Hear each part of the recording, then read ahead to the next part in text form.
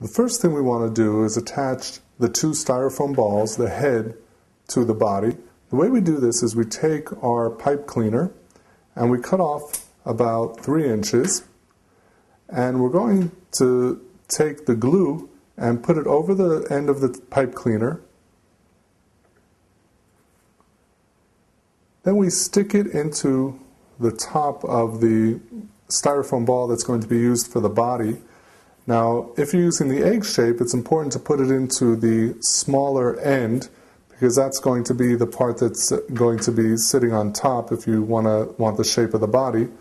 And we stick it in with the glue, so it fits securely in the styrofoam anyway, but with the glue on the end it will even have more of a secure fit to it. And then we put some glue on the other end of the pipe cleaner and we put it into the second styrofoam ball, and we squeeze them together so that they're touching, and then we have our shape of the body.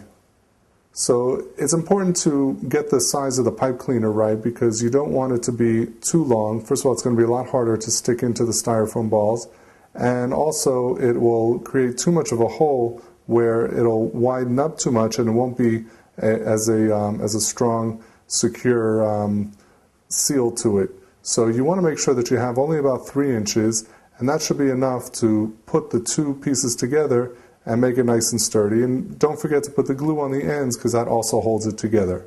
So now I've shown you how to attach the body to the head for making our flying fairy puppet.